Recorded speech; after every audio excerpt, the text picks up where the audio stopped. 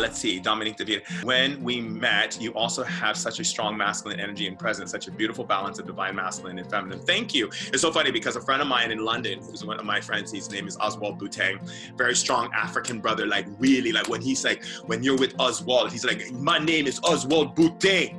And when he first met me, he was like, come here, shaman. Oh, you're such a balance of masculine and feminine energy. I love it.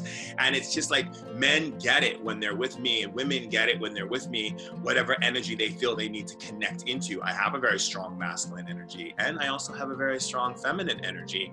And we support one another in helping the planet become greater.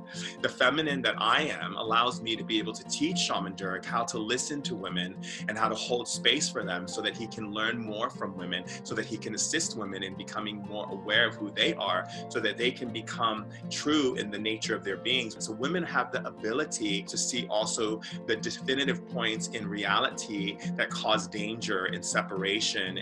And then me as the masculine is here to help her to understand how to create structure and learn from her, and then create structural ways to bring that forward, and also teach men how to show up in their lives as men who have heart and soul and who are not afraid to cry, who are not afraid to tell the person they're with that they made a mistake, and to just be humble and come into a place of humility.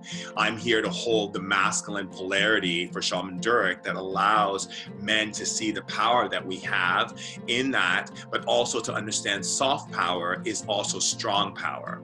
And so together we support one another. We are a twin spirit sharing this body and creating this synergy for the planet. And so each of us bring a different aspect of what's necessary for human development. And everyone has this within them. All they have to do is allow these two aspects of themselves to marriage and come into harmony with each other.